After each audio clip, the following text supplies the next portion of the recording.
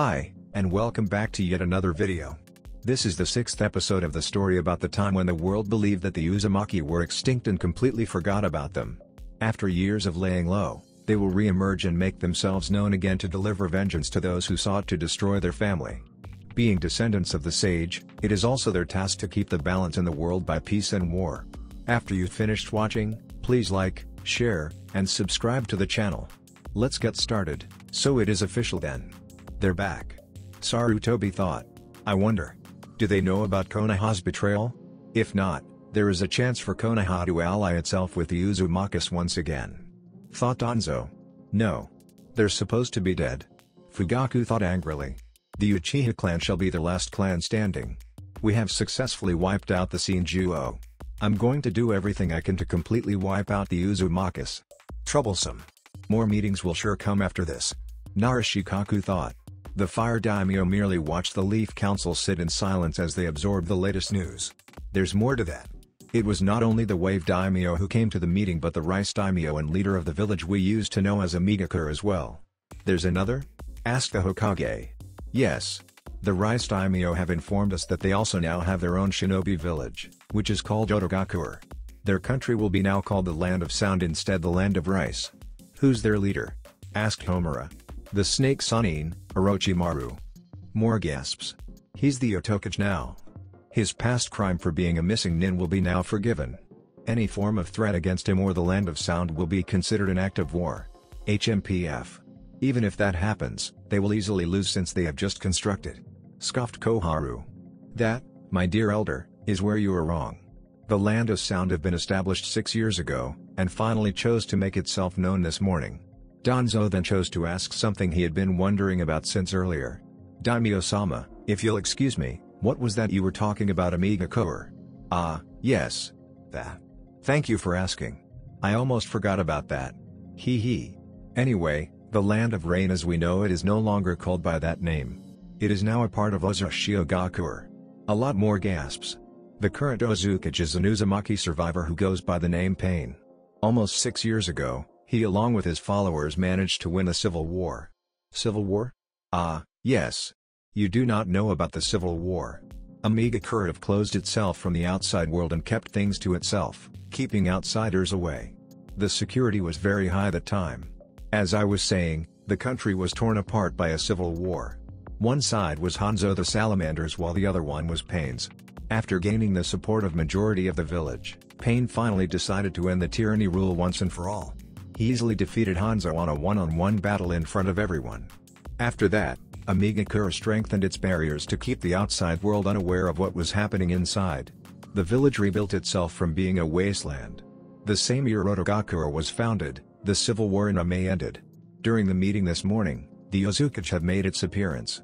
He along with the Wave Daimyo, or as we call him now, the Whirlpool Daimyo, explained to us why there were two Uzumaki. The one that was the former Namikaze is still a closed city. They explained that is where they train their shinobis and where other military-related subjects were. The other Uzumaki, which is located in Wave, is where we find most of its civilians.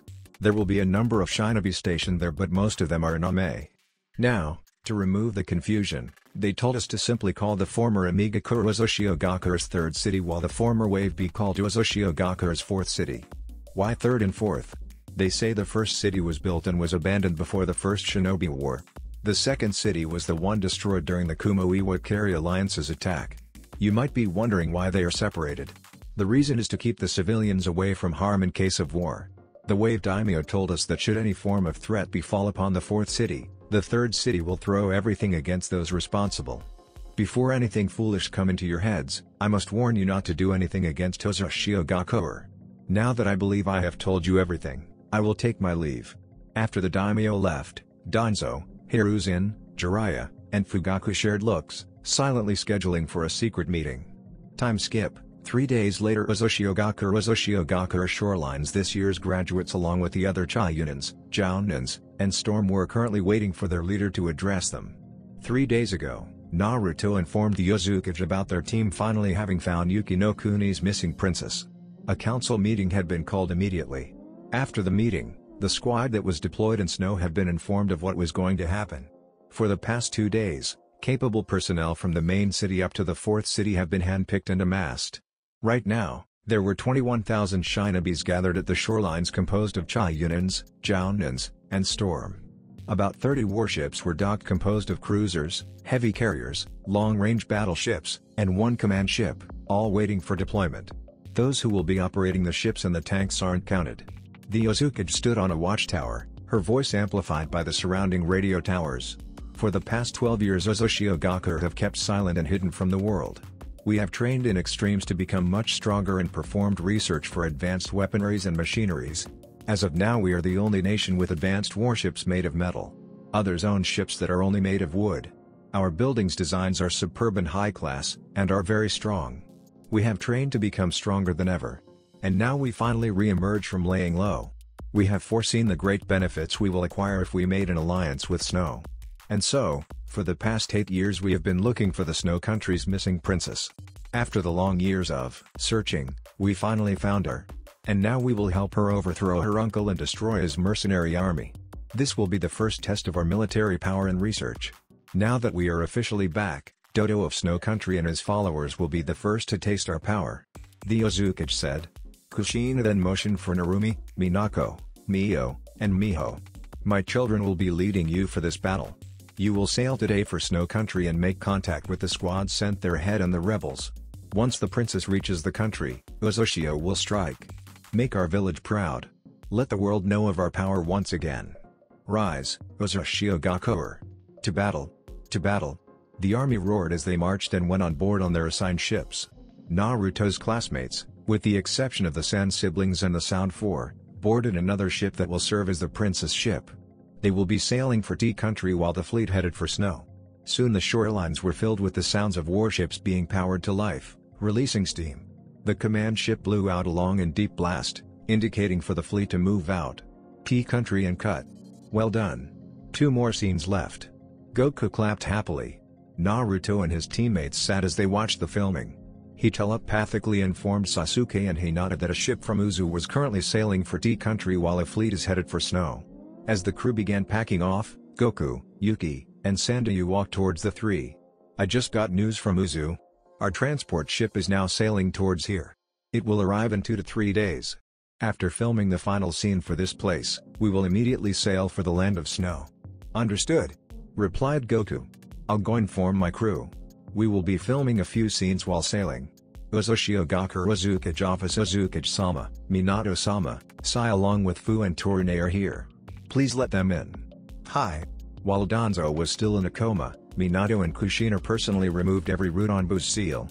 Majority of them were thankful and swore new allegiance to Uzumaki while a small number of them remained loyal to Konoha even though they were aware that they had been used. The Konoha loyalists were immediately executed by Minato himself. Right now, Sai was the second in command of Root, appointed by both Minato and Danzo. Danzo have no idea of his followers' change of allegiance and believes he still have Root under his control. Ironically, it was now Minato who leads his organization. Kushina-sama, Minato-sama, Sai said as he and his teammates kneeled. Danzo have ordered Root to expand and increase the patrolled areas. Some members have been ordered to investigate 4th City. Higher-ranking members including my team were assigned to infiltrate the 3rd City and Otogakure. The Hokage have ordered Jiraiya to take over Gato's remaining assets and add them to his spy network. Anbu were also tasked to double and expand their patrols. Bandit camps inside the fire border were to be eliminated. The Hokage have decreased the missions being received in order to keep most of Konoha's forces intact when the Chunin exam begins. Minato nodded and addressed the pale team. Sai, quickly send a lower-ranking member to blend in with Gato's remaining followers. This will be a good opportunity for us to infiltrate Jiraiya's spy network. Those ordered to infiltrate Oto in 3rd City, inform them to remain outside. Konoha's not the only one that will be sending spies. I will be informing Nagato and Orochimaru about this. I'm not sure about the Otokage, but the 3rd City will be publicly executing those who will be caught infiltrating, said Kushina. Go now. Inform everyone about your orders. Hi. Time skip. 2 weeks 50 kilometers away from the land of Snow the fleet was on standby as they waited for Koyuki's ship to arrive. While they waited, a dozen squads have been sent inland in order to secretly evacuate all civilians to safety. While at it, they also assassinated about 200 of Dodo's soldiers and took their chakra armors. There were 100 samurai who were loyal to Sasetsu. They were given the chakra armors for their own added protection when the battle commences. Since they had no shinobi training, it will be great for their defense if they wore the chakra armors. The fleet was currently hidden behind an island covered by mountains. As Naruto's ship joined the fleet, everyone got ready. Koyuki and Sandayu were given advanced chakra armors that were taken from 2 enemy lieutenants. The filming crew were also given chakra armors. Goku have requested the battle to be filmed as well, which is why they will be wearing the armors. Everyone paid attention when Narumi's voice was heard on all ship's speakers. "This is your general speaking. We are now sailing towards the shorelines. Infantry, get ready for rapid deployment. Pilots, power up those ships and begin takeoff. Tankers, get in your vehicles. Expect immediate battle once we land. Everyone move to your assigned stations." As the fleet began to move towards Snow Country's shorelines, a dozen airships took off from the heavy carriers. The airships were almost as big as the cruisers. It also had a dozen cannons on each side.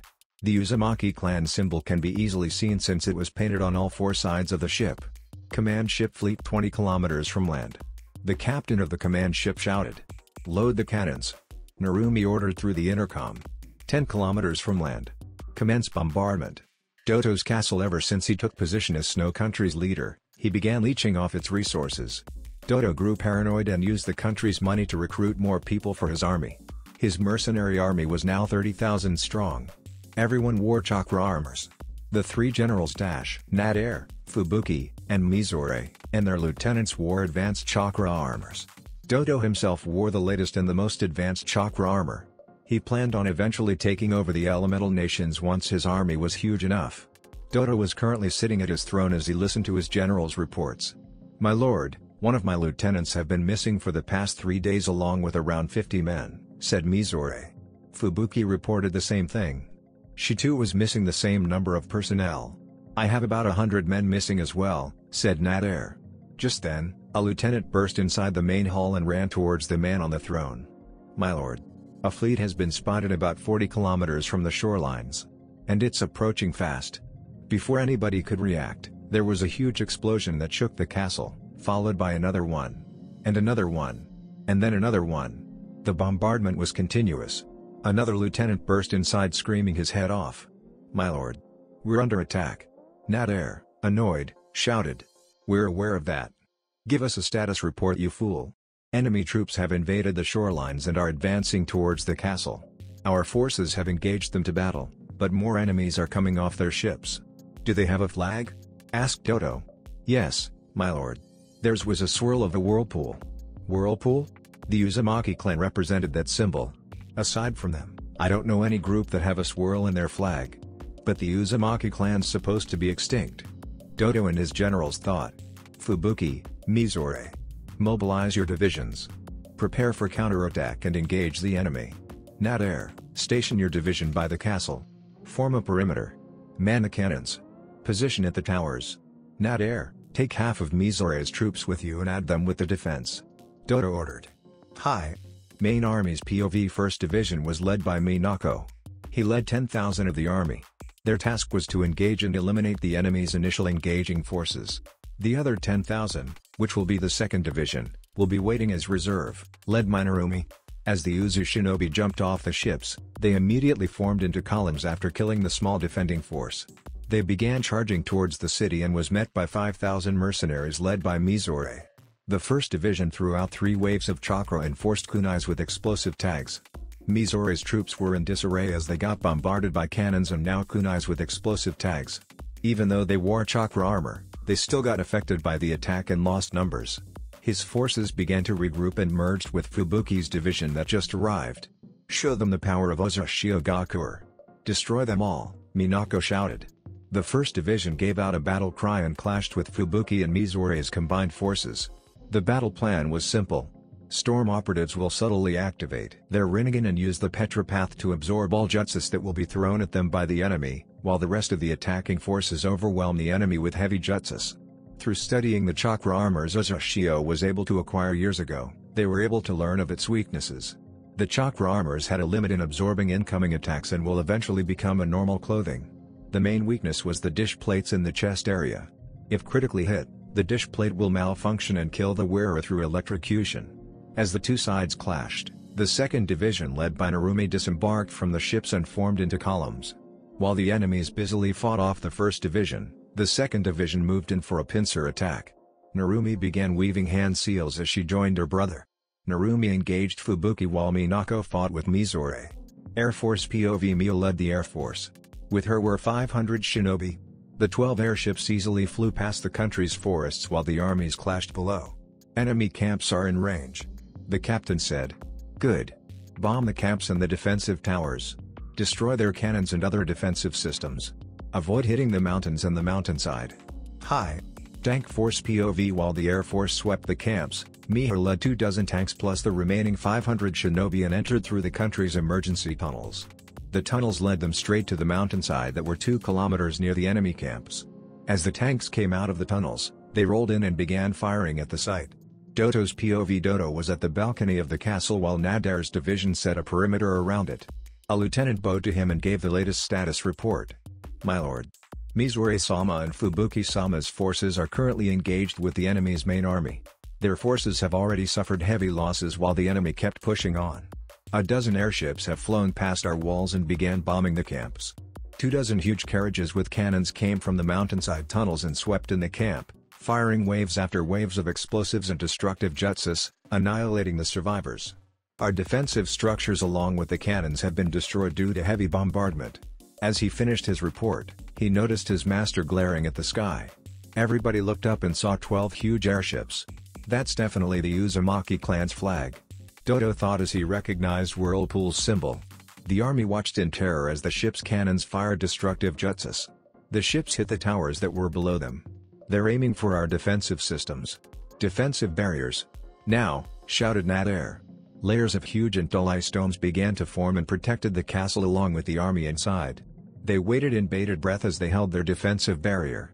They were surprised when they felt the onslaught against them stop. One brave mercenary went outside the dome to check and was surprised to see the enemy airships flying past their location. Air Force POV Hey. Idiots. Now you have no idea what's going to happen next. Mia muttered as she watched the army below conjure ice domes. Alright. Time to drop below while they are blind. Mia ordered through the intercom. Hundreds of paratroopers jumped off the airships and regrouped with the tank force that were waiting below, hidden in the forests. The twins POV Mio's forces merged with her twin brother's forces and concealed themselves. How are things going? Miho inquired. Nichan and Nisan's forces are easily destroying the engaging enemy's forces. The enemy did not expect a pincer move. They should be here soon. Replied Mio. The only defense they have left are the ones by the castle. That's no more than 10 towers. The tanks can easily destroy them later, Miho said. Yo! A voice called through their mental link. Naruto-kun? Hell yeah. We're almost finished here. There's only about 500, Rasengan. Now 499 left here. Narumi and Minako are whooping the enemy generals' butts. Ha. Take this, Molotov Rasengan. See you guys later, he said as a huge explosion were heard in the background. Outside the twins' metal link, the explosion of Naruto's fire jutsu could be seen as the fire blew up the forests and killed about 50 enemies. Air Force POV Amazing. This is going to be a hit. We'll be the first company to ever produce a movie taken from an actual war. Woohoo! Cheered by one of the filming crew as their ship flew past the castle and cut the scene. Tank Force POV Yes. Director's going to love this. Main Army POV Ha. I can't believe I'm filming a movie while I'm in it. Screamed Goku in delight as he dodged an enemy samurai. Kaden, Gokaku no Jutsu. I still got it. Why ha ha ha. The director cheered with glee. Narumi's POV You guys have depended so much on your armors that you have gotten weak. Narumi told Fubuki. Arg. Damn you. Ice release, ice needle blizzard. Fubuki replied with rage. Narumi calmly released a fire dragon from her mouth. The fire dragon easily melted the ice needles and struck Fubuki right in the chest plate of her armor. The two have been fighting for a very long time now. At least to Fubuki, she was fighting. Narumi was merely toying with her opponent while the Uzumaki army destroyed Doto's army. Fubuki was getting more and more frustrated as her division got slaughtered. Whenever she made an attempt to help, Narumi would simply block her path. Whatever jutsu she tried to throw at the female Uzumaki, Narumi would simply absorb it. I'm done playing with you, Narumi said as she held out her arms. Golden chains from her back came out and immediately restrained Fubuki. The chains destroyed the chakra armor while keeping the wearer alive. Fubuki watched helplessly as her once 10,000 soldiers decreased to 100. She gasped in horror as her opponent walked towards her, her red hair flowing like wildfire, the same way the dreaded Red Death's hair did when she slaughtered the Kumo army during the war. Minako POV ARG. Stupid fat guy and his stupid snowboard. Minako muttered as Mizore slid past him with his mechanical snowboard. To Mizore, he was winning as he simply fired missiles after missiles from his chakra armor while he sped around his opponent. To Minako, he was simply letting his opponent think he was losing. What Mizore failed to notice was his army of 5,000 being reduced to 100 by the Uzumaki army. I guess it's time. Minako thought as he took out a dozen three-pronged kunai and threw them in all directions. Ninpa, kunai cage bunshine no jutsu main army POV. For a whole minute, there were flashes of yellow around the battlefield. It would appear at random locations leaving a trail of dead bodies. Hey! A voice shouted as Minako harai-shined in front of Mizore and slapped a seal on his armor, disabling it. That was my kill. You took it. Minako chuckled sheepishly as he remembered about Naruto and his classmates' contest of who kills the most. Sorry, Naruto-kun. The brother shouted back. You guys can kill the others stationed at the castle. There are still 10,000 mercenaries reserved as last defense. As Minako flashed everywhere and killed the remaining enemies, the attacking forces regrouped and formed once again into columns. Narumi dragged a restrained Fubuki and set her on a kneeling position. Minako did the same with his opponent, dragging Mizore and setting him on a kneeling position beside Fubuki. Fubuki and Mizore looked around and inspected the battlefield. Thousands of corpses littered the place, but not a single corpse from the invading forces could be found. What are you guys? You're supposed to be dead when those 3 villages attacked you. How come you're all alive? You destroyed my army. Arg. Fubuki half screamed, half asked Narumi and Minako. Dodo and his army POV. Dodo-sama. Grave news. Fubuki-sama and Mizore-sama's forces have been annihilated. The enemy army are marching towards the castle as of this moment. How could this happen? Dodo exclaimed angrily. What of Fubuki and Mizore? What happened to them? Nader asked the scout. Before the scout could respond to their questions, Nader's soldiers began to shout. Enemy fire! Take cover! Prepare to create domes! No! We'll only blind ourselves. Counter it with jutsus. Fire at it! Ice release, Ice Dragon missiles! The army shouted as one to deflect the rain of kunai, shuriken, and senbon. The projectiles fell harmlessly to the ground as the ice missiles collided with it. Nader began weaving hand seals as he jumped off the balcony and charged towards the invading army, creating hundreds of ice wolves beside him. Fubuki-chan, I will avenge you. The mercenary army watched as their general charged at the enemy. Those in the front lines followed after him. What are you waiting for? The enemy army is here. Charge, Dodo shouted. His mercenary army gave a battle cry as they charged to meet the invading force. Dodo removed his fur cloak to reveal his highly advanced chakra armor. He too began weaving hand seals as he jumped off the balcony and charged at the enemy. Invading forces POV. Someone's eager to die. Naruto commented as he watched Nader's incoming form. Here they come. Sasuke muttered as he saw the army behind Nader. Tankers, go get the towers, Minako shouted. Infantry, charge! Ordered Narumi. Ha! Finally! Mio and Miho both said as the army behind them gave a battle cry. Normal POV. The Uzumaki army waited for Dodo's army to approach. Nader and his ice wolves were the first to reach the enemy lines and tried tearing through them. However, he was repelled by a strong ice jutsu from Miho and was sent flying to the army behind him. The twins quickly charged after Nader and engaged him to a battle. As the enemy got closer, the tanks moved forward and began firing at the incoming army. The tanks weaved through the downed opponents and ran them over. Still moving forward, the tanks approached the enemy towers and obliterated them. Dodo's army was in a disarray but immediately regrouped as they felt Dodo's presence. Dodo Kazahana smirked and began weaving hand seals and produced black ice dragons, aiming at his opponents. His confident smirk faded as he finally noticed the leaders of the enemy army. Kushina? Minato? No, they're dead. The usurper gathered chakra and tried disrupting his chakra flow. Kai. What is this? This armor's supposed to make me immune to genjutsu. He was too consumed by his current dilemma and was only broken out from his thoughts when a fist connected to his face and sent him flying upwards. Dodo was able to make out the image of his attacker as he glanced down before crashing. His opponent was a striking image of the Yondaime Hokage but was shorter and younger. So this is their son. So they're real after all. They're not dead. Focus, you old bastard. Dodo glared at the Minato replica for calling him an old bastard. I, Uzumaki Namikaze Naruto, will be your opponent, proclaimed the boy. Ha! Don't be such a fool. You're just a little brat. The old man stopped in mid-sentence as he dodged a roundhouse kick from the boy. Naruto did not stop at this but pushed on the offense. He kept on attacking for a whole 5 minutes. During their taijutsu match, both were able to land hits against each other. Thanks to his chakra armor, Dodo was able to keep up against the little brat. The little brat, however, had a lot of tricks hidden from his sleeve. Naruto disengaged and quickly formed a single one-handed seal and released his gravity seals.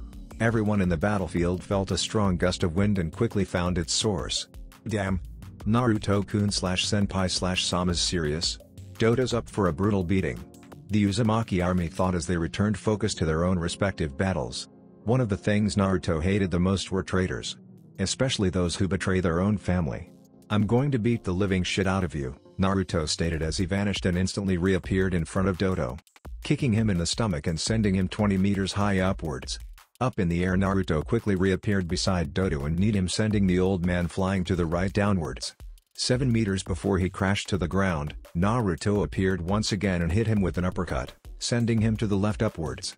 Up in the air, Naruto once again reappeared below him and elbowed him, sending him higher to the air vertically.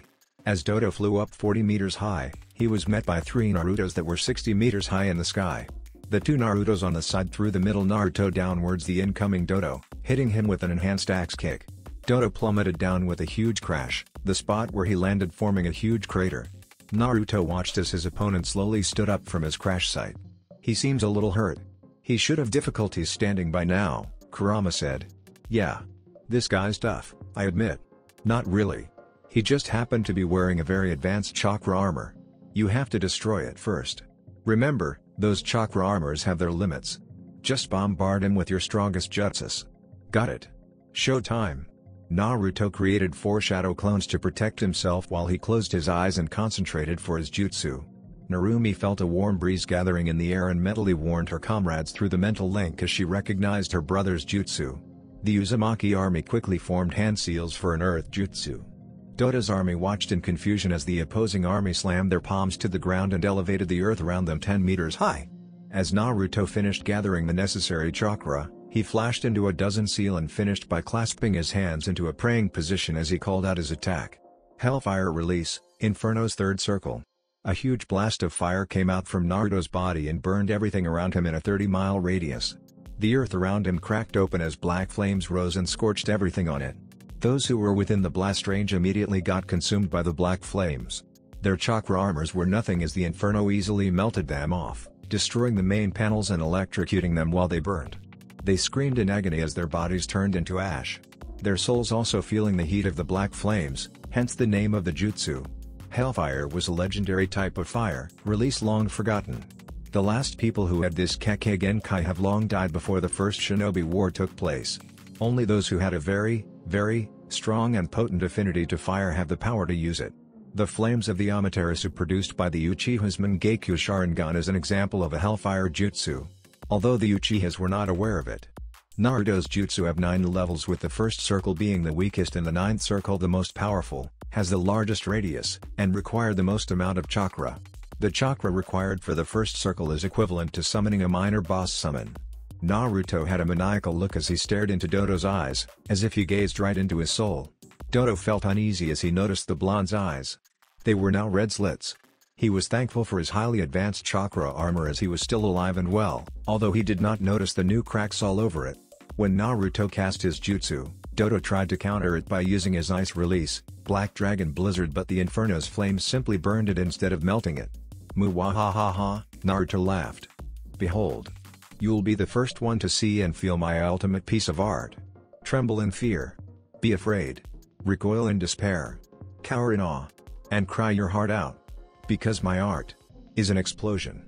Naruto cackled madly as he began weaving into a long series of seals. Shit. Narumi cursed as she watched the skies. Storm clouds were quickly gathering due to the high concentration of heat below. We need to get the hell out of here. This place will be obliterated in 30 seconds. She ordered the army. Minako quickly jumped down and grabbed the downed Nader, taking him with them. As the Uzumaki army retreated for cover, Dodo also felt the danger ahead, although not knowing what it was. "Stop him!" he ordered his army. Those who were brave enough charged at the blonde but were confronted by Naruto's clones. As Naruto reached the 100th seal, he called out his jutsu. Storm release, Kami's wrath. Silence. There was a 3-second silence. For those within the area, it seemed like a long time. After the quiet, there was a blinding flash of light. And then it happened. Thousands of lightning strikes rained down from the sky. 100 tornadoes were created and touched the already blazing ground. The fire powered the tornadoes, turning them into fire tornadoes. The strong winds blew everywhere, causing the droplets of rain to freeze, turning into hail. The area was consumed by lightning, ice, and firestorm. It was pure destruction. The wrath of Kami indeed. If someone would watch it from a distance, they would see a breathtaking, captivating, and yet at the same time, a horrifying scene. The storm went on for 10 minutes before it finally showed a decrease of power. After another 10 minutes, it finally died down. The area now looked like a wasteland. There was residual smoke. Trees were either scorched or uprooted. The earth was dry and cracked. The castle was obliterated into a pile of scorched stone. Thousands of dead bodies littered the ground. Those who miraculously survived watched in horror as they took in the scene. The Uzumaki army swept in for the kill. Not for vengeance, not of hatred, but of mercy. They ended the lives of the surviving mercenary army to release them from their misery of pain and trauma. In a certain crater, a silhouette of a certain man could be seen slowly standing up. The man took a look at his surroundings for a good 1 minute before he checked on himself. Ha ha ha ha. That was the most destructive jutsu I have seen. And lived after it. Ha ha ha ha. Dodo laughed as he found Naruto. The blonde kept an impassive look as he began channeling chakra to his body once more, his Madara moment over. Dodo was about to make another taunt when he heard loud cracking noises. He looked at his armor as it finally broke into pieces and fell off his body. His smirk immediately vanished as he realized he was completely defenseless now. He never had shinobi training and only relied on his chakra armor. For the first time in 20 years, he once again felt real fear. He tried his best not to show it but failed. Naruto casually walked towards him as he began cracking his knuckles, the same way his grandmother Tsunade does when she's about to beat up someone. For the next 10 minutes, the sounds of flesh ripping and getting pounded could be heard. After 3 minutes of beating, he finally broke down and began pleading for mercy. His cries for mercy fell on deaf ears as he received his beating. As he lay on the ground like a beaten pulp, a group of people wearing chakra armor came to him. They all removed their helmets as Dodo stared at them. "Hello, uncle." Koyuki greeted coldly. "Missed me? I believe you're looking for this," she said as she showed him the hexagonal crystal. "Due to your greed and envy, you killed my father and ruined this country. You sent people after me so you could claim this crystal. The key to Snow Country's treasure. You thought this will open a safe that contains a large collection of items that you can trade for gold? Let me show what this treasure does. This was my father's final gift to me in Snow Country." Koyuki had her guards drag her broken uncle towards the rainbow glaciers, with everyone following behind. As Koyuki placed the crystal on the hexagonal pedestal, a soft humming sound could be heard. Slowly, they felt warmth coming from the generator. After a few minutes the land was no longer covered in snow. Fresh green grass and blooming flowers could be seen all throughout Snow Country's landscape. Everybody watched as a projection appeared, reflected by the rainbow glaciers. It showed a 4-year-old Koyuki talking with her father. "Believe in the future. If you do, spring will come," Sasetsu said. "Koyuki, what would you like to do when it comes?" "I'll become a princess." Young Koyuki replied. What kind of princess?" A kind, strong one. A princess who believes in justice." "Ha ha ha ha. That's going to be very hard work. But if you don't give up and keep on believing in your dreams, one day, for sure, you will become one," Sasetsu said as he placed the necklace around her neck. "Can you see that a very beautiful princess is standing here? But I am not quite decided yet. There is one more thing that I want to become." "What is it?" "An actress." Koyuki shed tears of joy as the scene faded. "I've done it, father. I've become an actress. I'm ready to become a princess now." Time skip. One day the Uzumaki army have gathered the remains of the fallen and burned them. The people of Snow Country have gathered at the old castle. They were overjoyed when they learned of Dodo's crushing defeat against the Uzumaki army. In the middle of the square was a stage. On it were Dodo, Fubuki, Mizore, and Nadare bound and gagged, set into kneeling positions in front of the crowd. The crowd was murmuring among themselves as they openly pointed and glared at the four. Koyuki walked in front and all talking stopped at once. She faced the four and began to talk. You have committed crimes against Snow Country and its people. You have stolen its riches and used it for your own personal use. You have usurped the throne and assassinated the daimyo and tried to kill her daughter as well. If you haven't been stopped, you would have brought more destruction upon Snow Country as you have planned waging war against the 5 great countries in the elemental nations. Koyuki then unsheathed a long katana. I, Kazahana Koyuki, daughter of Kazahana Sasetsu and the rightful heir to the throne, hereby declare you guilty of plunder, treason, and murder. As the bringer of justice, I sentence you to death. You no longer have the rights to say your last words. Koyuki closed her eyes and took deep breaths. As she opened them, she struck down the sword 4 times, decapitating the traitors. As the 4 headless bodies slumped to the floor, everybody cheered. Dodo and his followers were finally gone at last. Koyuki wiped a tear as she joined Naruto and his siblings. Father, you are avenged. You may now rest in peace. Time skip, 1 month. Land of Snow, spring. After Dodo's death, the people of Snow Country began rebuilding. With the help of Uzushiogakuer, they were able to construct buildings that are far superior compared to the ones they had during Dodo's rule. With the combined efforts of Snow and Whirlpool's scientists, they have managed to finish the generator. Snow Country was no longer covered with snow, but instead, by green grass and blooming flowers. A month after Dodo's death, the country was renamed to the Land of Spring. During the month, Koyuki had formally taken position as Spring's daimyo. The alliance with Uzushio was formally signed. Kushina and Minato paid a visit during that day. More ships came from Whirlpool bearing construction supplies and blueprints. New trade routes have been opened as well. The daimyo asked for help as she wanted Spring to have its own Shinobi village. Whirlpool agreed and asked for students to study in Uzu while the construction of the village hidden among Spring occurred. Goku with the help of his crew finished filming the Princess Gale movie. Goku's company was now looking for actors and actresses for their next project, The Whirlpool Princess. The battle that occurred a month ago was also made into a movie, which will be entitled as The Missing Snow. It was based on Daimyo Koyuki's real-life story. From the time when she was 4 years old up to the point where she finally claimed the throne as Snow, now Spring's, daimyo. The movie had 2 purposes, one was for audience and income, and 2, for Uzushiogaku's propaganda. It will be available for viewing 1 month before the Chunin exams that will be held in Kanehagakuer. Uzushiogaku Uzukage office. The Uzukage was currently signing papers regarding the Land of Spring. She straightened up on her seat as the storm commander appeared in a whirlpool sunshine. Uzukage-sama, Kaede said as he laid an envelope on Kushina's desk. The Uzukage opened the envelope to reveal a stack of forms, an invitation card, a brochure, and a letter from Kanehagakuer. It was for the upcoming Chunin exams.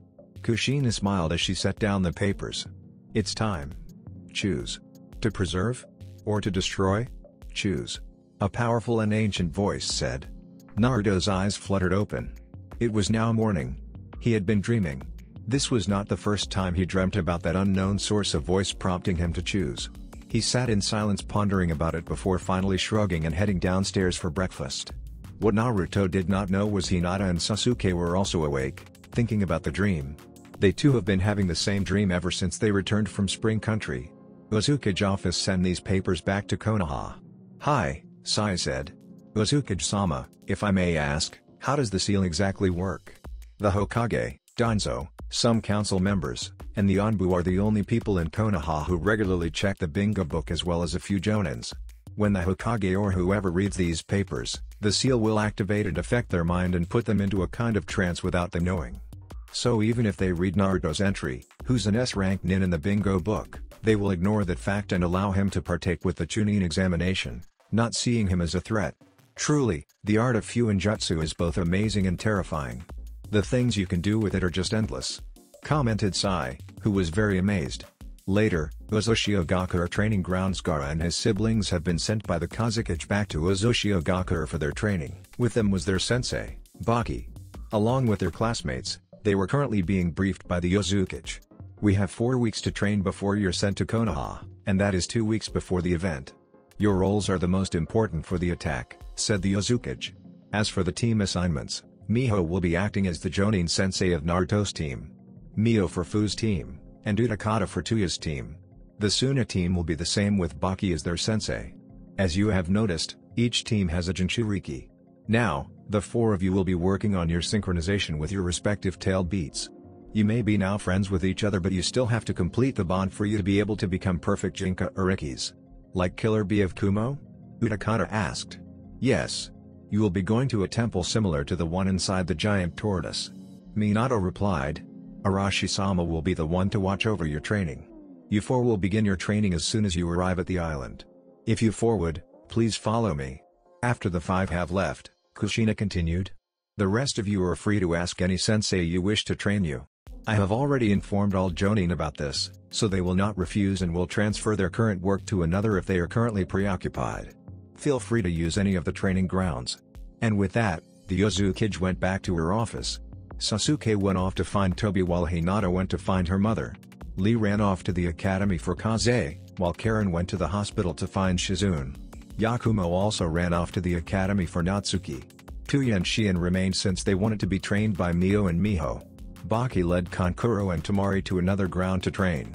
Hyuga residence, training grounds. After some studying and observing, I have come to the conclusion about your dojutsu, Hitomi stated. What of it, Kasan? Asked Hinata. You are half Hyuga and half Uzumaki. Therefore, it is just right that you either get the Byakugan or the Rinnegan. The Byakugan is already active when a Hyuga is born, only requiring for the user to learn how to wield it. While the Rinnegan normally awakens when an Uzumaki reaches the age 18 or when the user undergoes extreme training, or experiences extreme trauma. Back in Konoha, you were made an outcast due to your eyes. Yours doesn't exactly look like the ones the Hyugas have. Although impossible, I have concluded that your Rinnegan and Byakugan have combined. Normally a person cannot have two dojutsus. If one had the Rinnegan while their spouse had the Sharingan or the Byakugan, their offspring will only receive one dojutsu, depending on the dominating genes. Hanabi got the Byakugan. In your case, my Rinnegan genes and Hiyashi's Byakugan genes have combined instead of overpowering each other. The only known person who had both dojutsu, Rinnegan and Sharingan combined, was the Sage of the Six Paths himself. If my theory is right, then you will be the second person to have a combined dojutsu. How do we know if I really do have the two combined? This is where your training starts. The first part is for you to activate your dojutsu. Now, I want you to sit below that waterfall and meditate. Concentrate and feel nature around you. Once you begin feeling it, gather chakra to your eyes. I do not know what your dojutsu's name is, but you will. You will hear it in your mind once you have perfected your meditation, Hitomi said while Hinata did as ordered. Once you activate your new dojutsu, we go to the second part of your training, getting acquainted with your new powers. Begin. Uchiha Residence, Training Grounds. Tobi will be training you to increase your chakra control and capacity further by doing extreme chakra exercises. Next week, you and Tobi will be fighting one-on-one using the Susanoo. It is time for you to activate its second form, while also maintaining it for more than 30 minutes, said Tobi. Sasuke groaned as he could already feel hell. Tobi may be a good boy, but he was bad when it came to training. Tobi was a slave driver and a sadist. Konohagakure Training Ground. 3 Konoha's recent graduates, the Rookie 9, were currently gathered and were discussing about the incoming exam. Combining our gathered information, we know that the exam will be divided into 3 parts, Neji said as he began writing on the sand. The first part will be a written examination with 9 questions. Its main purpose is for us to cheat and not to get caught. The 10th question is simple. We will be asked to give up since the next round will be difficult, Sasami said. Obviously, it is a trap. We'll just have to remain silent and continue to the next round. Sakura finished. Now, we need to plan about how we're going to cheat while also communicate with the others in order to share information. We will be arranged in a sitting position where there will be chunins near us, said Shino. As the Rookie 9 were too busy planning, they did not notice 3 other people watching them at a distance, listening to their conversation. They have a nice plan. Asuma commented. However, their plan won't work. The Chunin exams will be different compared to the ones before. Kakashi drawled as he kept his eyes on his orange book. Still, they are showing their youthfulness by working as a big team, said Guy. You say something, Guy? Damn you, Kakashi, and your hip attitude. Shut up. They're going to hear us. Asuma reprimanded them. Just then, an Anbu appeared behind them. Kakashi-san, Guy-san, Asuma-san. Hokage-sama wishes to speak with you. Hokage office, thank you for coming in short notice. The Hokage began. As I'm sure you're aware by now, the Chunin examinations will be different compared to the ones before. Since Kumo and Iwa along with new other villages are participating, the council have decided to make it different. We can't appear to look weak and therefore, we must prepare a harder exam. And since our Chunin exams procedures are now common knowledge, I'm sure the audience will bore themselves to death if we kept it like that. Everyone chuckled as they realized it was true. More importantly, the exams will be broadcast live worldwide, Sarutobi said as he puffed smoke from his pipe. What? Kakashi exclaimed, stopping reading and putting his porn book in his pocket. This is why I wanted you to train your students harder. We have 6 weeks left before the exam. This event is very important to us as it will be broadcast live worldwide. If our Junins make it to the finals, it will show the world that Konoha produces strong shinobi. Not only the world will see us as a strong village, this will also make us attract more contracts and business agreements. Yosh. You can trust us on this task, Hokage-sama. We will make sure our students burn to their brightest as their flames of youth show the world that everybody else in the room just sighed while the taijutsu master went on with his speech. And if not, I will make 500 laps around Konoha. Guy finished, striking a pose. Very well. The Hokage said. You are dismissed. Make sure you do not inform your Junins about the change in the examinations as it would be unfair, Sarutobi said as he pointed at his crystal ball. They have a nice plan. And I'm glad they're working together. Just make sure they will still work together even if they find about the new exam. Konoha stood strong and won the war because of teamwork. Remember that. The Hokage went back to puffing smoke and signing paperwork when the Jonin senseis left. They never noticed another presence outside the room who was also listening to their conversation. PFFT. Teamwork my ass. If it wasn't for the Uzumaki clan you wouldn't have won the war. You repaid Uzu by selling her to her enemies, traitor. Thought Kabuto as he stealthily left the Hokage tower. Ah, whatever. Konoha will be no more after the third part of the exam. At least I know the third part is still a tournament, although I'm not sure what kind. Uzumaki-sama will be pleased when she learns about the exams being broadcast live. About 5 minutes after Kabuto left, Danzo and Jiraiya entered the office. Ah, Danzo, Jiraiya, what news do you bring? Greeted Sarutobi. The infiltration in the third city failed. Danzo began. Like all other spies sent by other villages, they have been captured and executed publicly. The spies I sent to Otogakure haven't sent word yet. Let's just hope your root have made it inside Oto and weren't captured, or worse, killed. Do not worry about them. I have confidence in my root. As for me, I have successfully integrated Gato's remaining assets to Konoha and my spy network, said Jiraiya proudly. Those who refused to join were of course killed. Good. Make sure to keep surveillance about possible threats. Will do, Hokage-sama. Jiraiya and Danzo both said as they bowed and left the office. Uzushiogakure Uzukage office Uzukage-sama, there's something you need to know. Kaede, what is it? Our spy tower near Land of Lightning's mountains have spotted a floating island as huge as 4th City headed southwest. Below the floating island was a navy fleet moving along them, probably as escorts. Have you identified who these people might be? Hi. Upon closer inspection, we have found that everyone in the fleet were wearing Hittites, confirming our suspicions that they were shinobi from Sora no Kuni. Soragakure? So they're back.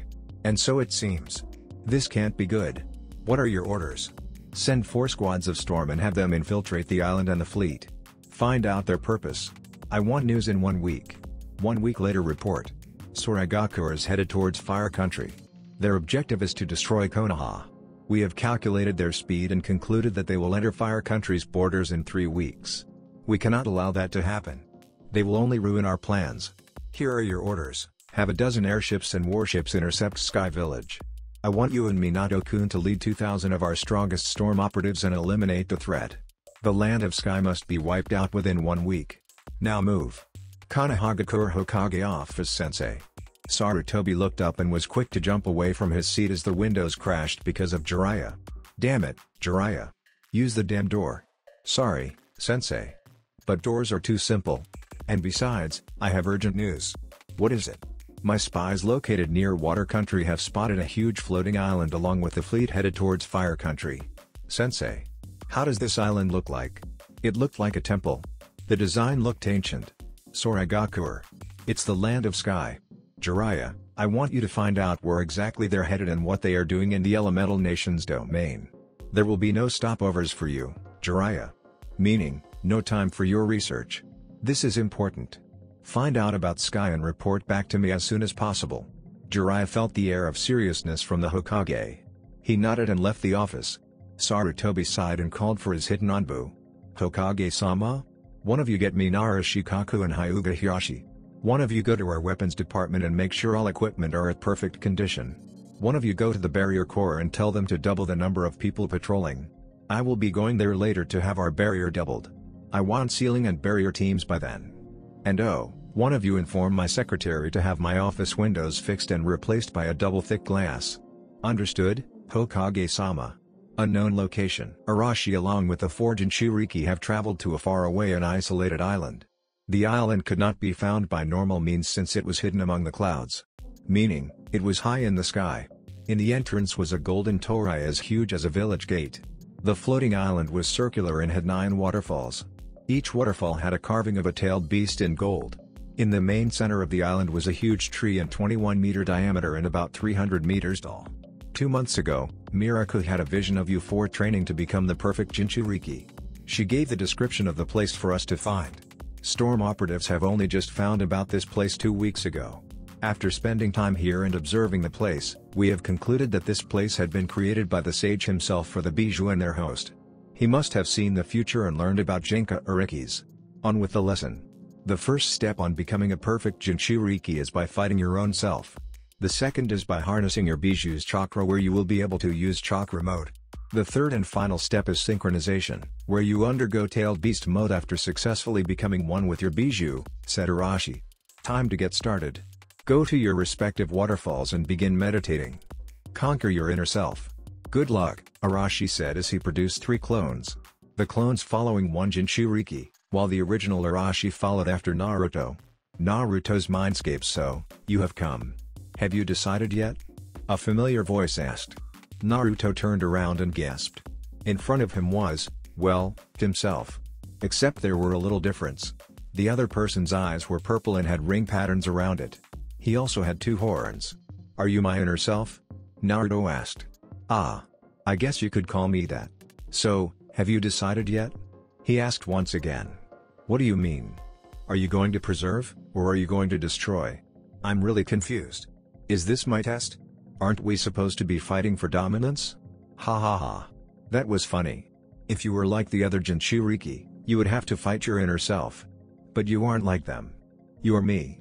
I am the one who'd been asking you to choose in your dream.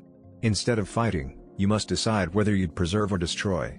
You're giving me a headache. Would you please speak in a normal fashion and not in weird riddles? If you haven't figured it out yet, I'm you. Well, of course, you are. You're my inner self, right? Asked an annoyed Naruto. Yes. But you do not understand. However, you will once you have made your choice. To destroy? Or to preserve? Uzoshiogaku Hyuga Residence Training Grounds. It has been a week since Hinata began meditating to activate her dojutsu. Every day, she would try to meditate for 8 hours, only stopping to eat and drink. Hinata was still currently sitting at the middle of the small waterfall. Choose. To preserve? Or to destroy? Choose. A whisper said while she was meditating. It's that voice again. Hinata thought as she opened her eyes.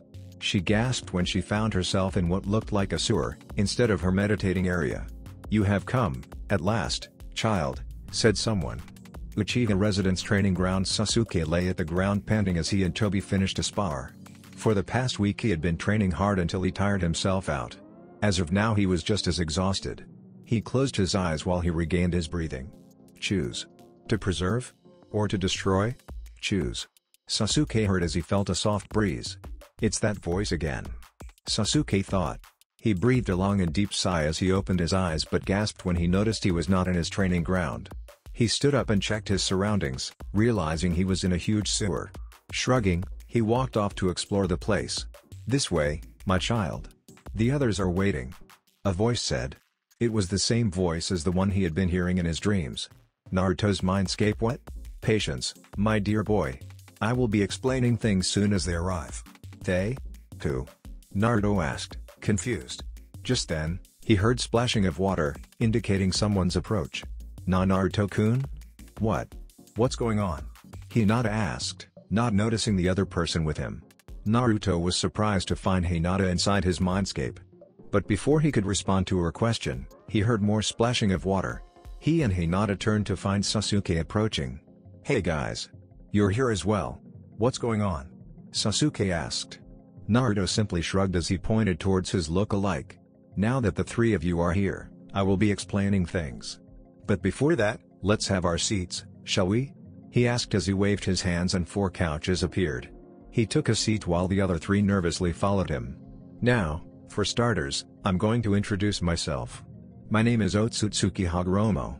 Or as many knew me, I am the Sage of the Six Paths, founder of Ninshu." The sage held out a hand as the 3 were about to speak. No interruptions. "Now, as you 3 have grown in Uzashio, I'm sure you are now familiar with the task I assigned to the Otsutsuki, now Uzumaki clan. And that is by maintaining balance. I, the sage, am not necessarily good. I am also evil in some way you may call it. In passing judgment, I and my descendants must choose whether to destroy something that causes imbalance to the world, or to give them a second chance. Balance is not always achieved through peaceful ways, it can be also achieved through death and destruction. I have been asking you 3 to choose ever since you freed Snow Country. You 3 will play a very important role to the world's future, as it is your destiny. You will forge your own path should you choose to preserve, or to destroy Konoha and the other 3 villages who desired to destroy our clan before. I will be only guiding you once you have made your decision. Whether you choose to preserve or to destroy, I will be helping you in the future. I'm sure you 3 might be wondering why I chose you. That will be answered once you have passed your judgment. You may now speak." Surprisingly, it was Sasuke who spoke first. "I came from Konoha. And I'm going to judge them starting with my family. When I was younger, I never understood why the whole village hated Naruto. My family, who's supposed to be the police task force and protecting the people, were included to the mobs formed to attack one single child. I have also noticed that everyone was cold. Those who were showing kindness were being treated harshly, turning them into angry and heartless people. I have already imagined what would happen when I returned to Konoha for the exams, when I would see my old family. And I can no longer call them my family as I have decided that I am now a part of the Uzumaki clan, not the Uchiha. I am only starting to understand what you were talking about, but now I am sure in my answer. I will be choosing the path of destruction. I will become a part of Konoha's destruction." The sage nodded, satisfied with his answer. It was Hinata who spoke next. "I too also came from Konoha. I was from a clan where the same family members are being enslaved, and that was the one thing I hated the most about the Hyuga. During the time I was still heiress, it was my dream to abolish the caged bird seal and merge both houses into one. When my title of heiress was put at stake, I had to fight for my clan. Sadly, I lost. The worst part was, the same people whom I aimed to save were the ones to drag me down. My decision stands with the beliefs of the Uzumaki clan. I will be passing judgment by choosing to destroy." Hagoromo nodded approvingly. Now they were looking at Naruto, waiting for his judgment. The world has been imbalanced indeed, since the beginning of the Great Shinobi Wars. Koona, Kumo, Kiri, and Iwa have played their parts to it. Even our ally, Suna, who condemned their own by making an incomplete sealing of a demon inside a child. Konoha have done atrocities that I myself have experienced. I was the village's scapegoat. Kumo have been kidnapping children and raising them as their own to make their expendable weapons, also making the kidnapped children breeding factories in the future. Kiri, they were killing their own people. Iwa have produced the most number of rogue criminals. The elemental countries siege and Shiriki only as weapons. They shun them away and treat them wrongly for having a demon sealed inside them. Tailed beasts were also treated unkindly as they were sealed into humans meant for war. There are a lot more bad things that have happened and will continue if my clan doesn't act sooner. My choice, obviously, is to maintain peace. By maintaining peace, there have to be a sacrifice. Peace can be also attained even if it means by destroying. Very well. You 3 have chosen to gain peace by forging the path of destruction. As I've said, whether you choose to preserve or to destroy, I will be guiding you. Hinata, you have been meditating for a week, trying to unlock your eyes. I'm very impressed you and your mother figured it out. You will receive your inheritance once you turn 18. For now, I will be upgrading your eyes to the Tensegan. You will understand what it is once you unlock it. You, Sasuke, have been also training your Mangekyo Sharingan. In order to help you with Konoha's destruction, I will be giving you the eternal Mangekyo Sharingan to keep you from going blind and to also use your eye to its full potential. You will be unlocking your gift once you turn 18 as well. Lastly, Naruto. Your Rinnegan have been dormant even though you were able to use it twice before. I will be unlocking it now for you to get used to it. The destruction of Konoha is not the only thing that's going to happen. Be prepared. You will unlock the rest of your gifts once I deem you fit to use it. Now, you have been asking yourselves why I chose you. It's simple, really. Uzumaki Hinata and Uzumaki Sasuke, you two are the reincarnation of my children. Hinata, who have descended from both Senju and Uzumaki, you possess the soul of Asura. While you, Uzumaki Sasuke, who have descended from both Uchiha and Uzumaki, are the reincarnation of Indra. The three children were silent as they stared at the sage. Hagoromo closed his eyes, and when he opened them, they were now different from being purple. His eyes were now red. The ripple patterns were still there, but on it were 9 black tomos. Once again he spoke in a riddle-like and sagely manner. Otsutsuki Senju Uzumaki Namikaze Naruto, you have chosen your path. You have made your answer. You have won against your inner self. You won't be needing to go on to the second and third stage to become the perfect Jinchuriki. For you have already mastered your training. All you have to do is befriend the remaining Bijus. This is my first task for you to do. I still don't understand, said Naruto. You will, in time. For I am you. You are my reincarnation. You are the second coming of the Rikadu Sennin. Exit Mindscape. Back to the island. Arashi and the 3 other Jinchuriki watched nervously as they waited for Naruto to finish his battle against his inner self. Gaara, Fu, and Utakata have already finished theirs long ago. Just then, they saw Naruto's body glow and emit a red pulse of chakra, making them step backwards. He sent out a total of 6 chakra blasts before the glow around his body died out. After the 6th pulse, they noticed Naruto's hair color change into a shade of red, like Kushina's. It was at this moment Naruto began to open his eyes, revealing purple ringed ones. Everyone hold hands while I contact the rest of the family. I have some things to show you, Naruto stated as he stood up, his eyes making contact with theirs. Time skip, 1 week. Ozoshiogakure Uzukage office mission success, Uzukage-sama. Sky Country and its people have been eliminated. The island had been destroyed into rubble while the fleet had been captured and is being brought to First City for further research. Konohagakure Hokage office. What do you mean nothing? Hiruzen shouted. Jiraiya cowered in fear as he felt his sensei's killing intent. He knew that his sensei knew about him stalling, visiting a few hot springs to peep. Sensei, I mean, when I arrived at the place where the floating city was spotted, I found nothing. There was also no fleet below. I investigated the path it took, and there were traces of destroyed and fallen rubble. Obviously there had been a battle, that I strongly believe. But there were no corpses. I do believe they have been taken care of as well by whomever attacked them. The Hokage took calming breaths as he sat down, thinking. Have you made any investigation about their sudden disappearance? Who do you think attacked them? I'm sorry, Sensei, but I have no answer to that. Sky is the only known nation who has an air force. But do not worry, I've already tasked my spy network to figure it out. That won't be necessary, someone said as the door of the office opened, revealing a bandaged man. Danzo. What do you mean? Asked Hiruzen. Have you seen the newest movie yet? I have no time to watch movies. I'm already busy because of the upcoming event. Then make time. Watch this movie. It was recorded and really happened. I've already made an investigation about the movie producer and found out just now that it was indeed based on a real story, especially the battle. What are you talking about? What is this movie? The movie is entitled, The Missing Snow. It was made available for viewing just this morning and is already climbing to the top list. I strongly suggest for the whole council to watch it. Very well, I trust your word. This must be very important for you to endorse it and ask the whole council to watch. Send an onbu from me once you've watched it. We will have a meeting after, Danzo said as he exited the office. I wonder. Mused the Hokage as he began puffing smoke. Kumagakure Yugito. Remember your duty. You fully transforming into Nibi will be the signal for our invasion to start. L and M will be your teammates during this mission. B's team will be entering the exams as well. Make Kuma proud and show the world of our strength. I'm counting on you.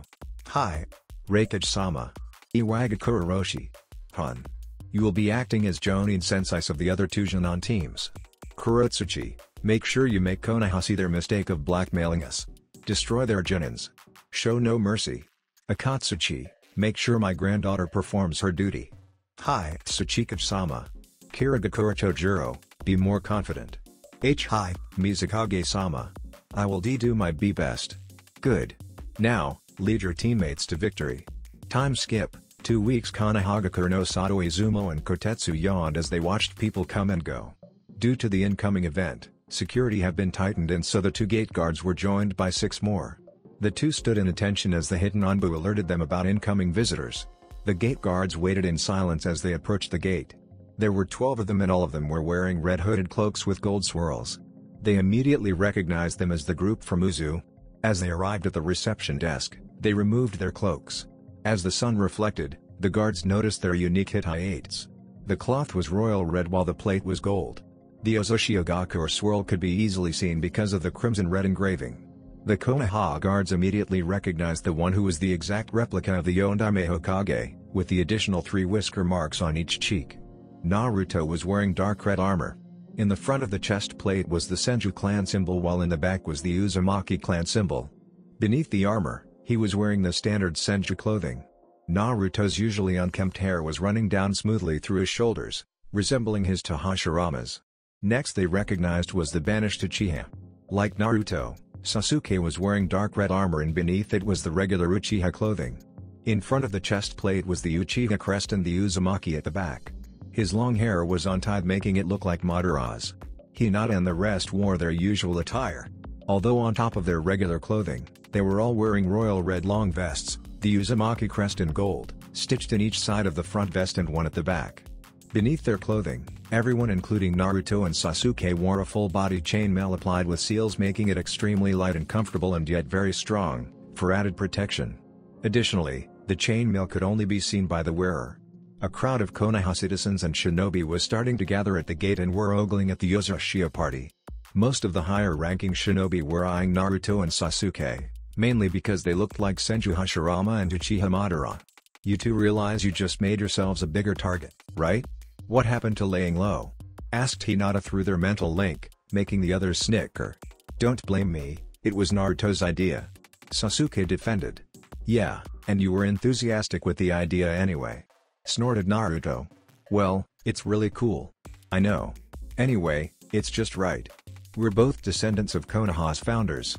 You have the Eternal Mangekyo, I have the Makuten release. It's just perfect and ironic since we will be destroying this place later. Anyway, I'm starting to feel uncomfortable with them ogling at us. If you will notice, there's a crowd gathering here, and it's growing. I might just activate my Tensegan and begin blasting people, said Hinata. Mio and Miho were aware of this and decided to break the silence before the 3 started killing people. Ever since the sage visited them, the 3 became more interested in raining death and destruction. They figured it was because of the path they have chosen.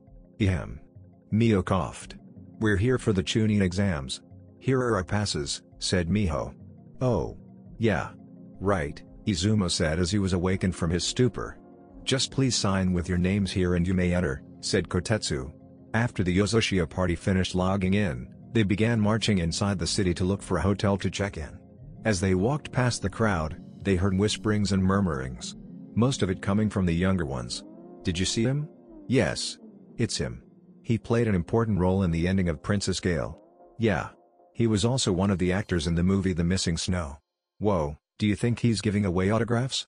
The adults, on the other hand, were openly pointing at Naruto while the others also noticed the twins, muttering things such as them being the Yondaime's children. Whoa. What happened to Demon Brat? Naruto asked. We're not sure, Atoto. Replied Miho. Just try not to kill them yet, alright? We'll have time for that later, said Mio. Yeah, alright, I'll try. Konoha's Rookie 9 happened to be at the barbecue restaurant and noticed the Yozoshio group passing. Hey guys, look, said Tenten, pointing at the visitors. It's Sasuke-kun. Squealed Sakura. He's such a hottie now, said Ino. HN. So, that Naruto is also participating with the exams. I wonder how strong he is. Mused Sasami. He's just an actor, Sasami-chan. I'm way stronger than him. Boasted Kiba. Kiba, just because he's an actor it doesn't mean he's already weak. Remember Kakashi-sensei's words to look underneath the underneath. He could be very strong, said Shino. It is by fate for us to be fighting against each other in the battlefield. This time, I will be sure to avenge my father, Neji said as he stared at Hinata's back. Troublesome. Muttered Shikamaru. Choji didn't say anything as he was too busy eating barbecue while the others weren't looking. Unknown location. The 8 remaining Jinka Urikis will be gathering at Konoha. Once the exams are over, we will attack them while they are still recovering after the fighting. Here are your assigned targets. The masked man said as he gave his followers folders. Understood, Madara-sama. Zetsu, how's our army? In 2 weeks, they will be ready, Madara-sama. I'm already modifying their bodies to be able to fight and think strategies. Good. Soon, the 4th Shinobi War will begin. Hokage-sama, all representatives from other countries who will be judging have just arrived and are now complete. They are now being escorted to their respective hotel rooms. A Chunin said as he entered the office. With him were 3 more Chiyunins. Good. Please deliver these papers to their rooms. 1 envelope for each judge. Hiruzen replied as he motioned at the 4 3-foot-tall stacks of envelopes. The envelopes contain the grading sheets, which will be used by the panelists as they judge each candidate while watching the exams. These delegates came from various countries outside Fire Country. They will be the ones judging the Chunin hopefuls for the first and second part of the exam. At the final part, they will be handing their reports over to their respective daimyos, as the daimyos will be the ones to judge during the finals. Since the event is being broadcast, it will be easier for everyone to see and judge the competitors' skills. Whether the examinees make it to the finals, which will be a tournament, doesn't actually matter, since they might still get promoted if they have showed the skills a Chunin must have during the first and second part of the exam. Yakushi Residence, underground location. The communication seals should last for a month. I'll renew it before the third part of the exam. Now, raise your hands if you can hear me, Naruto said, talking the last part using the mental link. The teams from Uzushio, Suna, and Sound raised their hands as they heard Naruto's voice. Alright. Try communicating with your teammates and the other teams. Naruto ordered. After some time, they finally finished testing and were all good to go. While they were doing this, Naruto of course provided the clones and henched them as the others while their teams met, as they cannot risk being caught missing. Alright. Now that's taken care of, I would like to remind the students and their Jounin senseis to remind their students about the exam. Since it will be broadcast, we cannot use jutsus our countries or clans consider unique and original, as there is the huge risk of other countries copying it. Began Miho. Suna of course will mostly be using wind jutsus and puppetry, as it is their expertise. I would like to remind them, and especially Gar's team, to only use common wind jutsus, while the sound teams will be mainly using sound techniques which will be quite difficult to copy. Although I would like to advise them to keep the process of casting them subtle. Those from Uzushio will have no problem since our jutsus are not meant for normal people as our chakra reserves are high, said Mio. Furthermore, I'm sure you have all trained to perform jutsus with reduced seals, one-handed seals, or seal-less seals while at Uzu. Being able to having the skill is critical in order to prevent jutsu theft. Other than that, there will be no problems if you're using your Kekkei Genkai, as it is not possible to copy. Finished Takada. Are we all clear? Hi. Replied all. Good. I will be transporting you back to your respective hotel rooms and to spell your clones, said Naruto as he produced Uzumaki clones. As the teams left, the Uzukage's children remained behind. Kabuto ni, no-chan. Orders from the Uzukage? Yeah. We need the new schedule for the guard shifts and patrols. They changed it today, correct?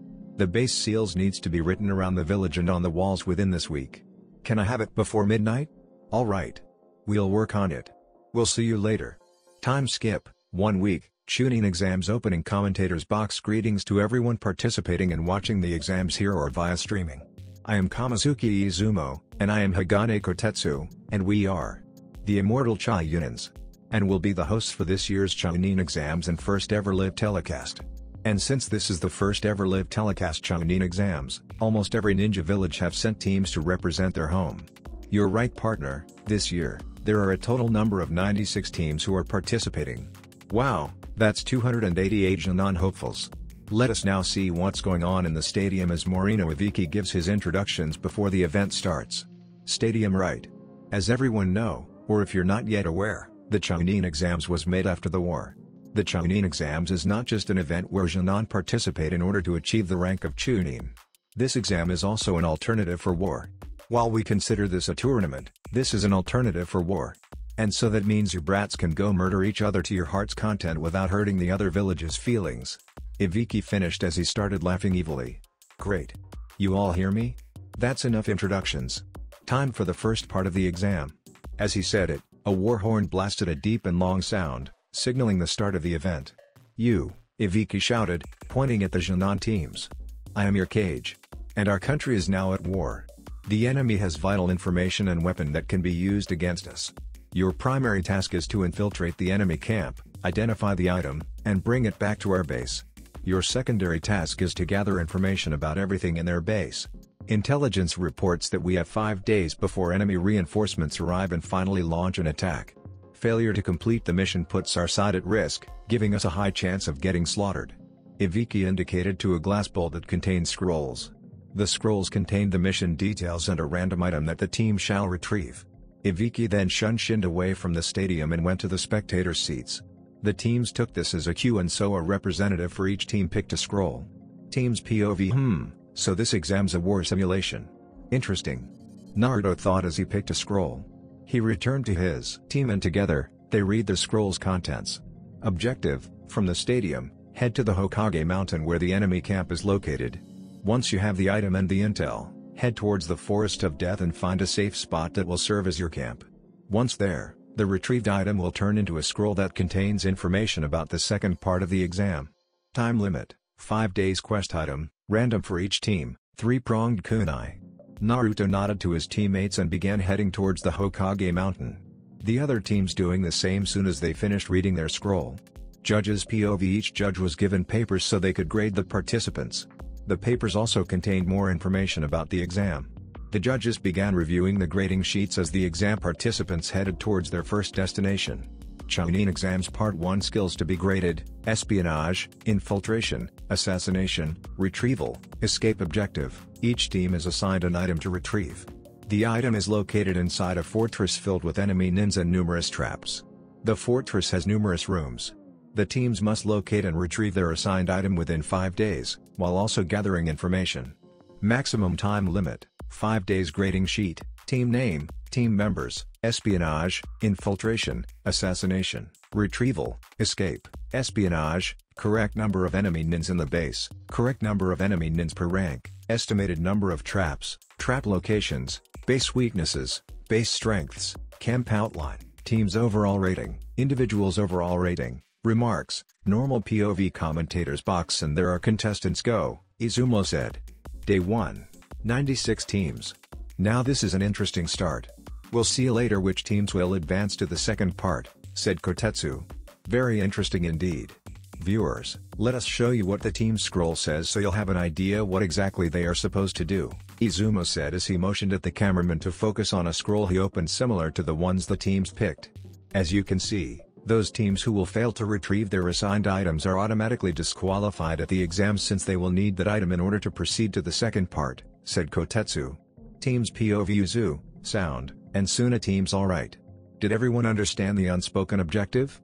There was a double meaning, said Naruto through the mental link as he and his team ran towards the Hokage mountain. Which one, senpai? Asked Zaku. Intelligence gathering. The obvious one was gathering intel from the base at the mountain. The unspoken and hidden objective was to gather intel from the other teams. This is only the first part of the exam. On the second or third part, teams will have to face one another in order to advance. Which is why we need to gather intel. We were given 5 days to complete the mission. This isn't just about being fast to retrieve the said item. Well said senpai, said Dosu. Team Dojutsu, any intel about the Hokage mountain? Asked Fu. We only know that the Hokage's heads were carved there. Aside from that, I've got none, said Sasuke. I used to stay at the heads but I've never noticed other things on top of the mountain, said Naruto. We're getting near. Let me check. Byakugan. The teams remained quiet and waited for Hinata's report as they started climbing the mountain. Around them were the other teams from the other villages also trying to scale the terrain. After a while, Hinata spoke again. From what I can tell, the buildings here are new. Most likely built for the exams. Tread carefully now. I see a lot of traps. The safe places where we could make camp and observe the other teams are the forests behind the building, around 200 meters away. Right. Thanks Hinata-chan. Everyone, head to the said location and make camp. Secure the perimeter. Konoha teams. While the teams from the 3 villages were working together, the Konoha teams have decided to work on their own. Team 7 was the first to arrive at the location, followed by Team 9. Last to arrive was Team 10 as Shikamaru thought the exam was too troublesome while Kuuji followed his lead while eating chips. Team 7 ha! We arrived first. We beat them, yelled Kiba. Shut up Mutt. We're supposed to spy here, not announce our presence, said Sasami. Who you calling mutt, you red-eyed freak? Kiba, shut up. Sasami is right. We need to keep low, said Shino. Akamaru barked in agreement, making his master become serious. They used their noses and began to sniff the air around them as they secured their location. Shino raised his arms as swarms of bugs came from his jacket, flying towards the building to scout. Sasami once again opened their scroll and reviewed it. Right. The place is covered by layers of genjutsus. I see a lot of traps. Also, inside the buildings, there are also genjutsus in each room. Our mission item is a tonfa. Shino, have your bugs look for it. I believe there are multiple tonfas here but only one is real, said Sasami, her fully matured Sharingan spinning. We'll scout for today and tomorrow. We'll take the tonfa on the third day. Shino, have your bugs check the perimeter around us first. See if we can camp here. Team 9 Byakugan. Neji-kun, what do you see? Asked Sakura in a very girlish manner. A building. And a lot of traps. Neji replied dramatically. Wow, gee, thanks Captain Obvious. Replied Tenten, annoyed. Our item is a tantu, can you see it? Of course, I can. The Byakugan is a strong dojutsu. It has a 360-degree vision which the Uchiha doesn't have. Yeah, I get it. Just tell us the plan. Right. Neji nodded as he closed his eyes and folded his arms. The building is full of traps as well as enemy nins. There are at least 50 Jounin level nin, 150 Chunin, and about 300 Jinan level. The Genins, or low-level ones, I believe are only clones created by those with higher chakra levels. There is an item for each floor. I cannot tell which one the original is. I will have to be closer. For now, you two take down notes as I dictate details about the place. We will take the Tanta later after some teams have decided to attack and dispelled about 50 of the clones. Alright, sighed Tenten. A great plan, Neji-kun. Squealed Sakura. Yeah, I'm such a genius. Neji proudly thought to himself. Team 10 alright, here's the plan. Began Shikamaru. We'll gather intel today and the next day. On the third day, we'll retrieve the chakram and head to the forest. We'll let the impatient teams rush on and activate some of the traps while also defeating proctors. That will lessen our problems once we make a go for our target. We'll set up camp here. Ino, there's a Chunin nearby. I'm going to trap her with my shadow. You possess her once she's immobile. Then you go snooping around for some intel. This will be the routine, you possess a Chunin and gather intel. After 4 hours, you make the Chunin return here with the intel while Kuuji gets rid of the Chunin. You'll have an hourly interval so you could rest before you possess another Chunin. Here she comes. Kage-mei no Jutsu. Shadow Possession Technique, Shintenshin no Jutsu. Mind Transfer Technique, Teammate Sai along with Fu and Torune have already acquired their target item, which was a sealing brush. Being one of the elite Rudanbu has its perks. The 3 discreetly created clones and had them act like they weren't done with the mission yet. The real them went to a place where cameras had a blind spot and sent intel to Naruto's team. Uzu and company's POV. We have a problem. I sense a total of 469 chakra signatures, while about 200 are clones. What if there were more earlier? We're supposed to add even the number of clones, said Karen. Don't worry, Karen-chan. We got that covered, Naruto said. Speaking of intel, here it is. He informed the others as an ink mouse discreetly approached him from the bushes and transformed into a scroll. Normal POV. Jounin Sensei's lounge. What is this? There are clones. How are the Genins supposed to know the actual number of the people stationed there as well as their original number before the clones got dispelled? One Jounin Sensei from Taki said.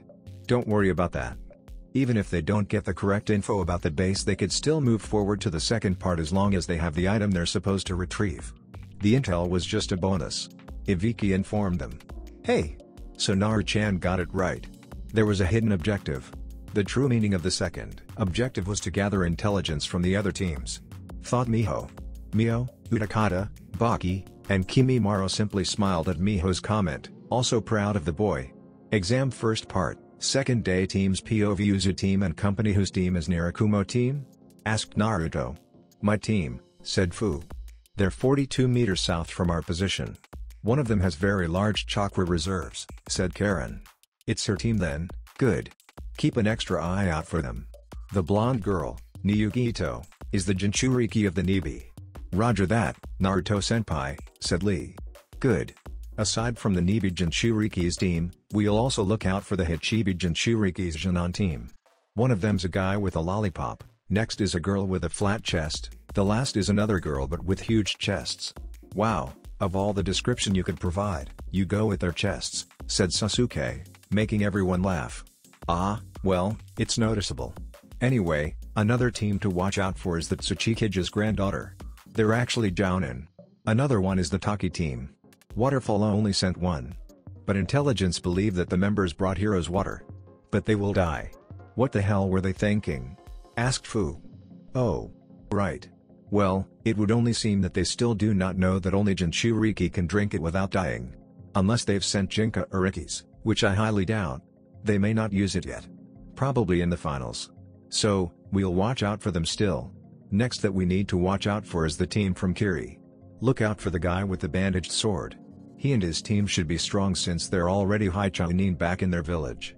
Apparently, Mist have forged a new Haramkare for the kid named Chojuro. He was an apprentice of the original 7 swordsmen.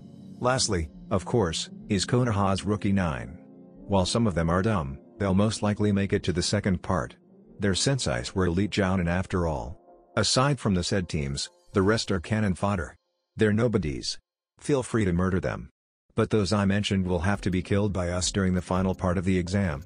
Commentators box. Good day everyone and welcome to the second day of the Chunin exam's first part, said Izumo.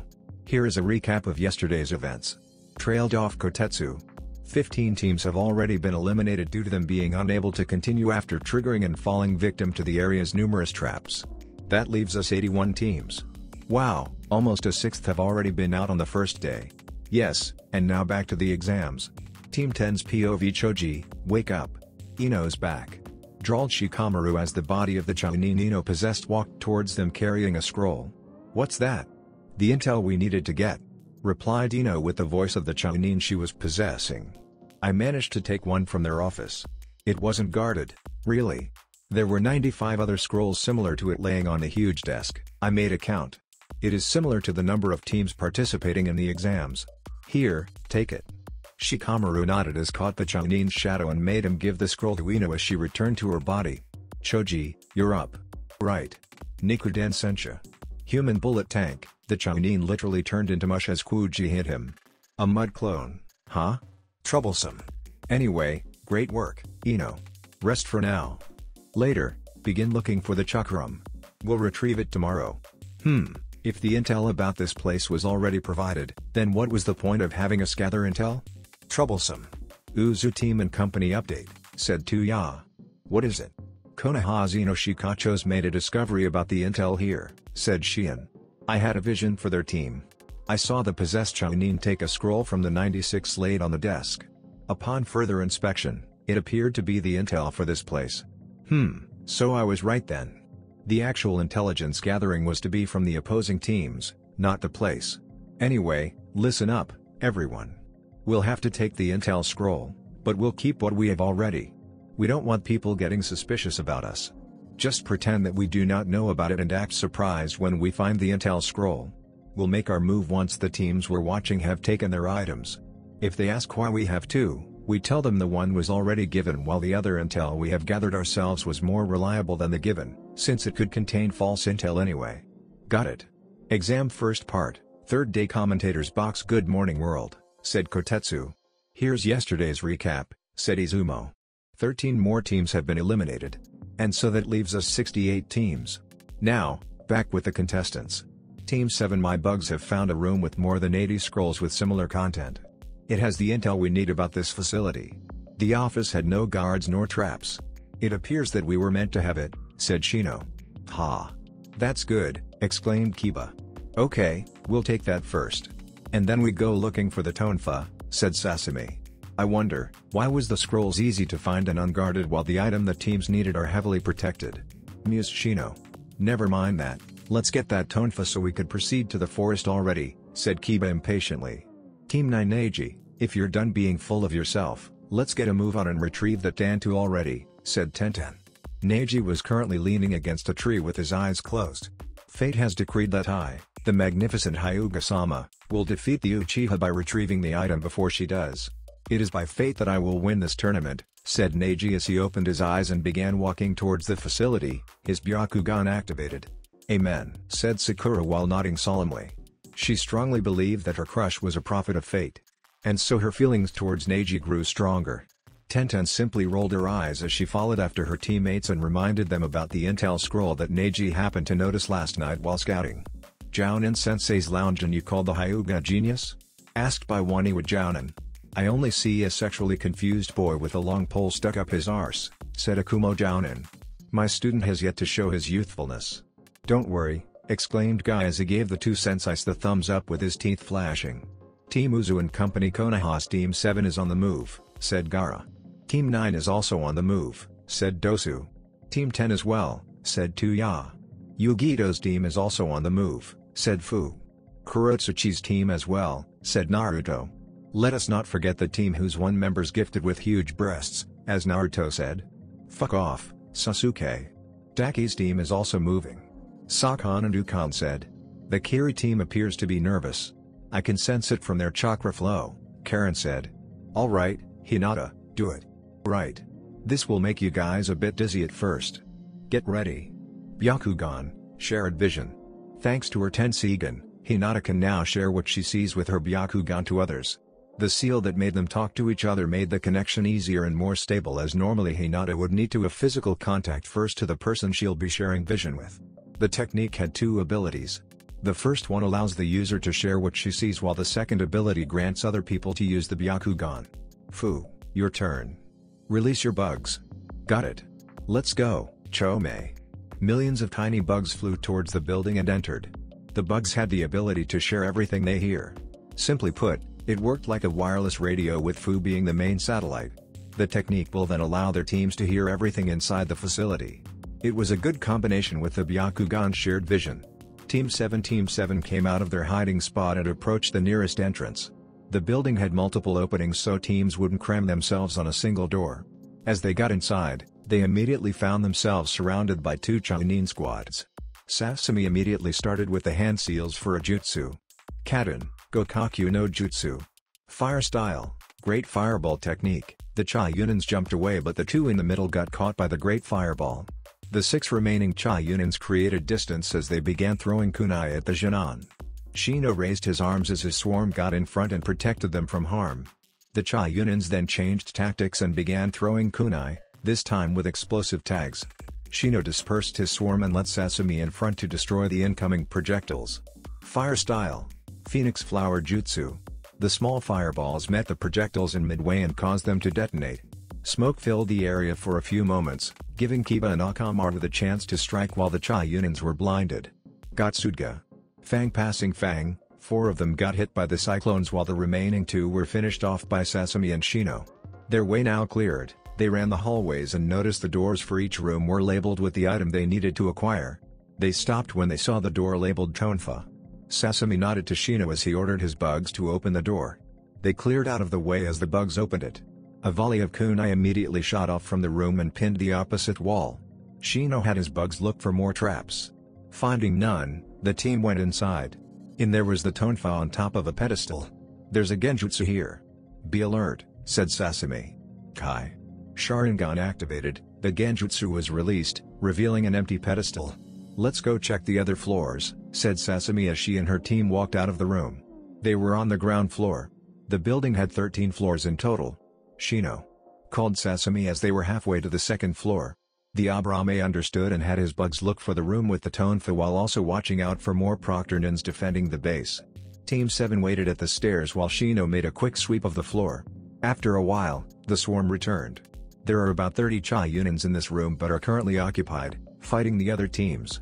Near the Tonfa room, there are 2 Chayunins on the alert. Alright. Since you're the stealthy one in the team, assassinate them. Shino simply nodded as he sent out 2 bugs. The bugs entered the 2 Chayunins' ear and went to their brains. After a few minutes, the guards dropped to the ground, dead. With them dead, the Genins quickly rushed to the door labeled Tonfa. Like what they did on the first floor, Shino had his bugs open the door while they cleared out of the way. This time, however, instead of a kunai shooting off, a mechanism activated causing the wall opposite the door collapsing towards the Jinan. The Jinan had no choice but to enter the room to keep themselves from getting flattened. The door of the room automatically closed and then there was a low rumbling sound. With her Sharingan activated, Sasami quickly realized that the room was shrinking. Shit. Kiba, you're on. Right. Let's go, Akamaru. Gotsuga. The partners spun and hit the wall, causing cracks to appear on it, but did not break. They repeated the process 2 more times until the wall finally crumbled. Team 7 quickly got out before they were crushed by the now smaller room. 3rd floor. Let's go, Sasami said after they regained composure. They encountered no proctors and didn't activate any traps while at the 3rd floor. They quickly found the room that had the label Tonfa on it. They got ready for another trap as they opened the door. Inside the room was a single Jounin guarding the room. Behind him was a pedestal with a Tonfa on top. Shino couldn't sense any traps and Sasami found no genjutsu. I'll deal with him, Sasami said as her eyes morphed into a 4-pointed star. Tsukuyomi. 2 seconds later the Jounin dropped to ground drooling. Moments later its body turned into a puddle of water. Go retrieve the Tonfa, said Sasami as she dropped on one knee. Sasami, you alright? You went overkill with that water clone. Asked Shino. Yeah, don't worry about me. I'm not yet used with this technique, as this is my first time using it. But I'll be fine after some rest. I'll have my rest once we reach the forest, she said as she wiped her bleeding eyes. Wow, I didn't know the Sharingan had another level after the 3 domos, said Kiba as he gave the Tonfa to Shino for safekeeping. HN, did you say something Kiba? Jounin Sensei's lounge. Damn you Kakashi and your hip attitude. Screen guy. Uchiha compound, theater room. Fugaku-kun, why wasn't I told about this? How come Sasami-chan has the Mangekyo? Asked Mikoto. I would like to know as well, said Itachi. Shisui, who was seating near them, listened. To be honest, Jiraiya, Sasami, and I only found out about it a day before the exam started. Started Fugaku. I had Jiraiya make her befriend someone during their 3-month training. After that, Jiraiya orchestrated a situation to where Sasami had to kill that friend. However, we were disappointed when she didn't awaken the Mangekyo. 2 nights before the exam started, I found Sasami butchering a training dummy. When I asked what got her so riled up, she told me it was because of that failure, Sasuke, joining the exams. She told me that she wanted to destroy him with many people watching. It was at that moment I noticed her Sharingan looking different. It would seem that her Mangekyo's awakening had been delayed. But that is no longer a problem.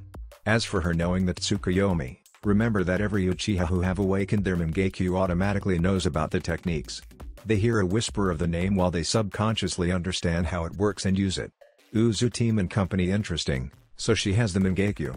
It appears that she's only awakened it recently, said Sasuke. Team 9 encountered the same traps as Team 7 on the 1st and 2nd floors. On the 3rd floor, they had to escape another fake room with a wasp hive. Tenten had to quickly summon a scroll full of scene buns in order to repel the incoming swarm. Sakura helped by throwing explosive tags at the swarm and finally, Neji put down the remaining ones by tapping them with chakra-imbued fingers. As they reached the 4th floor, they were immediately engaged into battle by 6 Haijin non-proctors. Tenten let out a widespread barrage of kunai, senbon, and other pointy objects, completely pelting 2 of the opponents and dispelling them. Sakura took care of the other 2 by bonking them on the head. It was a special taijutsu move of hers. It looked like a simple smack on the head but in fact it was actually deadly. She had years of practice by hitting her classmates at the academy. She was a violent fangirl. Her bullying punches became dangerous when she started training under Mitogai. Neji easily danced around the remaining 2, closing off their tenketsu points and then finally giving them a tap in the nape, making them drop dead. Team 9 proceeded searching the hallways until they found the room labeled Tantu. When they opened it, they were greeted by 3 purple constrictors. Neji and Tenten were able to fend off and eventually defeat theirs, dispelling into puffs of smoke. They were obviously summons. Their final member was unfortunate as she was too shocked. The boa was already wrapping her body and will soon begin constricting her. Dengo shop. In a Dengo shop, a certain recently promoted Dokubutsu Jounin was cackling with glee as she watched the pink-haired Jounin get eaten by her summon. Her Jounin peers who were also watching at the Dengo shop simply shook their heads in pity of Sakura. All Jounins with summoning contracts have been asked to help provide them for the tower's 4th floor. Team 9 simply had the luck of having to face Mitarashi Anko's snake summons. Back to Team 9. Neji frantically began tapping the constrictor to free his loyal follower. It wouldn't be good if he lost Sakura. She was the only one putting up with his weird attitude. As the boa puffed back to the summoning world, Neji crossed his arms, closing his eyes, and nodded to himself. He was such a hero. That was most youthful. "Thank you, Neji-kun," said Sakura. "Fate has decreed that I saved you today. Alright you two, let's head to the next floor," interrupted Tenten. If she didn't, the two would have definitely began spouting about fate and the springtime of youth. As the team reached the 5th floor, it felt eerily quiet. Weird. There were no proctors nor traps, Neji already told them. "See, fate has decreed that we find the tonfa on the 5th floor. There are no guards, nor any traps and genjutsus. This is it. Neji, I don't think fate has anything to do with this. There's something off on this floor. We need to skip to the 6th floor," said Tenten. Even Sakura felt unnerved. "Yeah, let's skip this floor." "No. If there's something wrong, we still need to figure it out. We are shinobi. We'll just need to be careful," insisted Neji. "Yeah, we'll be careful," agreed Sakura. They reached the room labeled Tanto and saw the item on top of a pedestal. They double-checked their surroundings for anything suspicious. Finding none, Sakura grabbed the Tanto. "See? Fate has decreed that we find it. And now we are." Neji screamed as the Tanto and the floor of the room vanished without a sound. All members of Team 9 screamed as they fell from the 5th floor. At the bottom, thankfully, was a sea of haystack high enough to cushion their fall. After quickly gathering themselves, they heard screaming and turned their heads in time to watch as another team fall down from a different hatch. It took them an hour and another 30 minutes to finally reach the 6th floor. Team 9 had to avoid conflict now and needed to save energy. Upon finally reaching the room, Team 9 knew they were on the correct floor this time now. There were no other traps, but there was a Jounin guarding the Tanto. "It is by fate that my team acquired the Tanto. Give up now," Neji told the Jounin who was guarding it. Tenten would normally roll her eyes, but this time she took out all her scrolls and prepared for battle. Sakura also got ready to use her family jutsu. All three of them were still irritated by the sudden fall. "Let me show you the power of youth," Neji said as he went to a stance. "Jounin Sensei's lounge, there it is. Watch as my youthful student shine with the glorious fires of youth," screamed Guy as he had the Iwa and Kumo Jounins in a headlock. "Back to Team 9, there is no escape. You're trapped with us in this room," said Tenten as she opened her scrolls and threw them. Ninja art, trapping chain balls. Multiple chains with heavy balls attached to it launched towards the Jounin. Since they were in a special kind of room, the Jounin wasn't able to shunshine or kawarimi and got hit by the chains.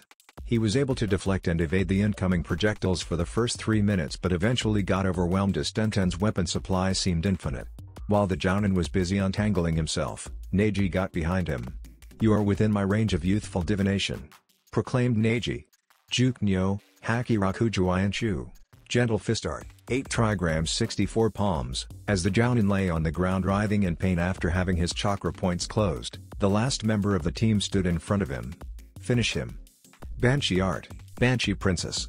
Sakura let out an ear-piercing wail and directed it towards the poor Jounin. The victim's eardrums popped due to the high-pitched waves of sound and later on began bleeding. The Jounin let out a grunt before he fell unconscious. Moments later, the Jounin turned into a rock. Finally claiming their prize, Team 9 escaped the tower and headed to the forest. "Jounin Sensei's lounge, what the hell was that?" exclaimed Kurenai. "It was the Haruno family jutsu. The Banshee arts." Guy began explaining. For once, he talked normally. It was developed by her mother and was later completed by Sakura. The Haruno style uses high-pitched waves of sound. The sounds can be infused with chakra, which can be used later as a genjutsu. It can be also used as an offensive type ninjutsu like the one she just showed us. Interesting, her clan would have been a good addition to Otogaku if they weren't originally from Konoha, said Kamimiro, getting the attention of the Jounins. "You see, since we were named Sound Shinobi, our village uses sound as our primary weapon. What the Haruno did was similar to one of our techniques, which you will see later from my genins." Team 10 didn't have much of a problem thanks to Shikamaru's plans. They simply chose to watch and observe the other teams enter rooms from the 1st to 6th floor. They found their chakram on the 7th floor. They easily took care of the Jounin with their family's combination attack. Yugita's Team Kitten, show them our power. Crush those Konohanin and get that capsule. Lily, Mimi, let's go get that capsule. Roger. Kaden, Nazumi Dema, Fire Style, Mouse Hairball, Lightning Style, Chain Lightning. Lightning Style, Lightning Flash. 9 Chunin clones dropped to the ground as they were hit by the attack. The Nibi Jinchuriki had her claws out and was literally tearing through the enemy lines as they charged towards the room where the capsule they were needed to take was located. Lily, Mimi, you take the capsule and watch out for more traps. I'll handle the Jounin guarding it, said Yugito. Team Samui's team easily weaved their way towards their item, which was a scarf. They didn't use any jutsus as they were good with their katanas. Their sensei, Killer Bee, was a kenjutsu master, after all. Why is this so easy? Mused Amoe. What if there's a trap for it being too easy? What if when we enter the room to where the scarf was located we get ambushed and never return to Kumo? What if? Shut up Amoe! Screamed Kuro. Guys, bickering is not cool. We got the scarf. Let's head to the forest, said Samui. Kurotsuchi's team being a team of Jounins, Kurotsuchi and her teammates easily retrieved their designated item, which was a red pouch. They stormed the building after spying at the Konoha teams. Only her and Yugito's team aside Naruto were able to grasp the hidden meaning about the said intelligence gathering. What they forgot to take into consideration was to spy at the Uzu, Otto, and Suna teams. They were too focused about the upcoming invasion. Chojiro's team, due to him having low self-esteem issues, he wasn't able to properly lead his team. And so, when they began to look after their assigned item, they were caught by multiple traps. At first, they were able to form a nice plan and bid their time. When they finally moved, all of them got too nervous. Now they were disqualified. Uzu team and company. Alright everyone, our watch has ended. Let's go get our assigned items and head towards the forest. We'll evaluate them later once we make camp for the exam's second part, said Naruto. The Uzu, Otto, and Suna teams simultaneously came out of their hiding places and infiltrated the facility, looking for their assigned item while silently assassinating people, be it proctors or other teams. Normal POV. The first part of the exam went on smoothly without problems. On the third day, 7 teams have been disqualified. 5 more at the fourth, and 3 at the last. There were now 53 teams left. Uzushiogaku Main City Ozukage office. Remember, you'll play the film at the first advertisement during the third part of the exam, said Kushina. The film they were going to show was in fact, Naruto's memories back when he was still in Konoha. Due to the wonders of sealing, they were able to extract and make a copy of his memories and placed it into a scroll. Later on, with the help of Goku's movie company, they were able to convert it into a film. Now they just had to show the world of Konoha's treatment to Naruto. The second one was the Sun Daime's betrayal to the Uzumaki. The memory was extracted from a Kumo Jounin who was the Raikage's advisor during the Second Shinobi War. Understood, Uzukage-sama? Begin parsing with Konoha's satellite. Notify me when the controls have been overwritten. Kumagakure Raikage's office. You know, Kiri's still weak compared to our villages. Began Onoki. What are you trying to say? Asked A. After the invasion, Kiri will have lesser numbers. We can invade it next. It sounds tempting. I will think about it. That's it for this video. I hope you all enjoyed the video. Don't forget to like the video, subscribe to the channel, and follow me on my other social media accounts. Anime God here, and I'm signing off.